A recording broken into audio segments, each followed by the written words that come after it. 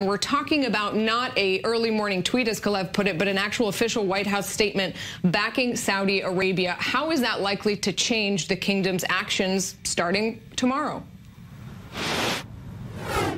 Well, this only strengthens the position of Crown Prince Mohammed bin Salman, who is leading this aggressive stance against Iran and its proxies, its loyalists in the region. He has been on a mission to be the one, the face of those standing up to Iran. He sees that the expanding role and influence of Iran in the region, be it in Lebanon, in Syria, in Yemen, in Iraq, and elsewhere, will threaten and is threatening the national security of Saudi Arabia. So this tweet coming also on the heels of other tweets by President Donald Trump supporting the moves in the last few days by Crown Prince bin Salman only will strengthen his stance, and also will even maybe raise the tension even more, giving bin Salman the backing that he needs.